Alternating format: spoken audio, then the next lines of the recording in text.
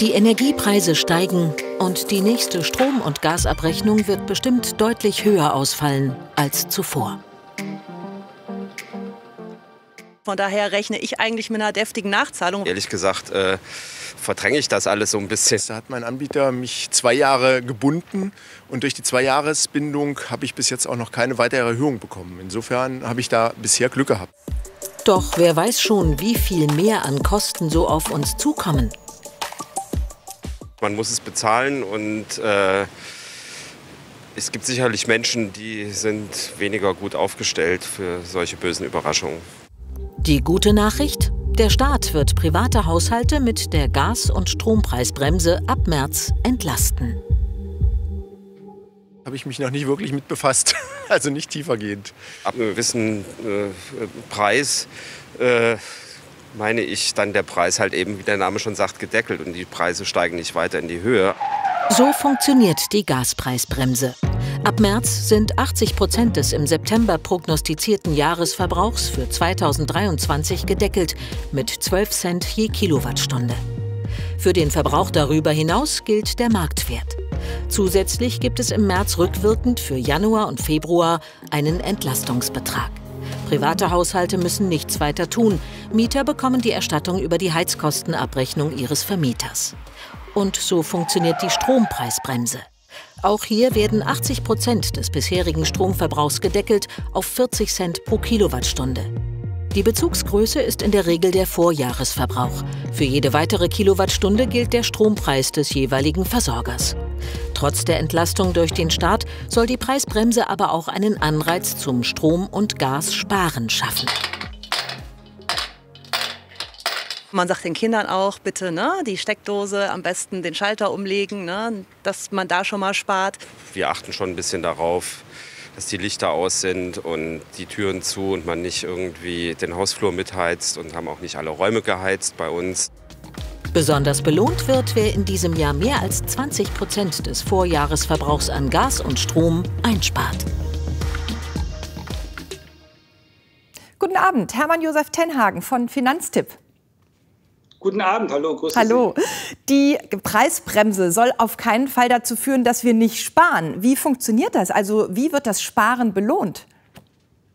Also das Sparen wird belohnt. Wir haben da mal eine Musterrechnung mitgebracht. Wenn Sie jetzt Stromhaushalt haben, dann haben Sie 3000 Kilowattstunden zum Beispiel im letzten Jahr verbraucht. Und das bedeutet, im letzten Jahr haben Sie vielleicht 30 Cent dafür bezahlt. Dann waren das 900 € im Jahr oder 75 € im Monat. In diesem Jahr würden Sie wahrscheinlich 50 Cent bezahlen müssen bei vielen Anbietern, wenn es die Strompreisbremse nicht gäbe. 50 Cent würde bedeuten, Sie hätten 1500 € zu bezahlen und das wären dann 120 € im Monat.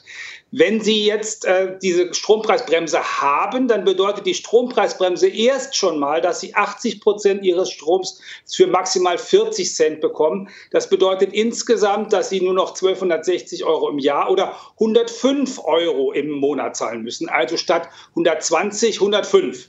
Wenn Sie jetzt anfangen zu sparen, schon bei 10% sparen, dann sparen Sie nochmal 12,50 € im Monat, sind Sie bei 92,50 €. Bei 20 € sparen sind Sie bei 80 € im Monat und eigentlich schon fast wieder in der Region, wo Sie im letzten Jahr bei dem preiswerteren Strom waren. Also mit Sparen kommt man richtig weiter. Und wenn Sie richtig viel sparen, dann bekommen Sie für die letzten 10% Sparen, also wenn Sie 30% gespart haben, nicht nur das zurück, was Sie nicht verbraucht haben. Da müssen Sie ja nur 40 Cent bezahlen, weil der Staat das ja schon gedeckelt hatte, sondern Sie bekommen auch das Geld zurück, was der Staat sonst dem Anbieter hätte geben müssen. Und Sie wären in unserem Beispiel bei 67,50 €, also deutlich günstiger, als Sie in diesem Jahr oder im vergangenen Jahr gefahren sind. Okay, also sparen lohnt sich doppelt, nehme ich mit.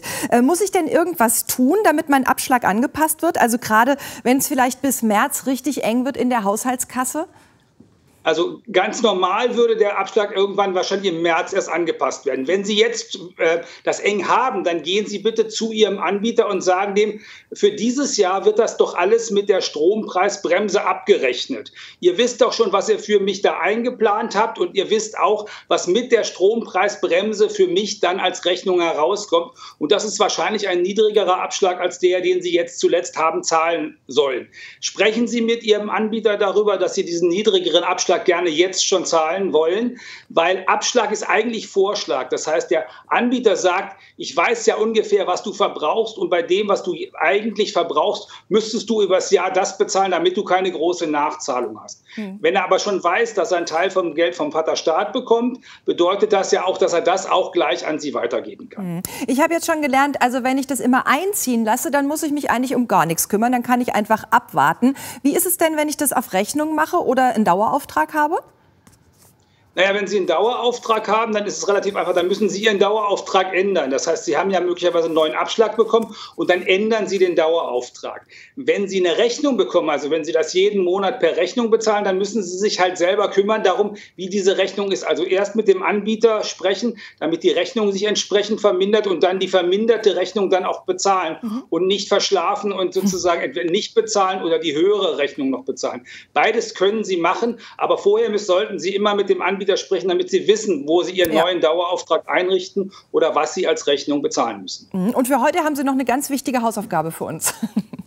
Ja, das Wichtigste ist zum Anfang Januar ist natürlich den Zähler ablesen, weil diese neue Gaspreisbremse oder die Strompreisbremse, beide zählen ja sozusagen ab 1. Januar. Das heißt, Sie müssen wissen, bei welchem Zählerstand das eigentlich losgeht und Sie sollten den ablesen. Und wenn Sie dann wissen wollen, wo Sie eigentlich rauskommen, wir haben bei Finanztipp einen schönen Rechner gebaut für die Gaspreisbremse und Strompreisbremse. Immer Suchmaschine des Vertrauens, Finanztipp und Strompreisbremse. Da finden Sie das, können auch rausfinden, was Sie einsparen und was Sie wahrscheinlich in Zukunft monatlich zahlen müssen.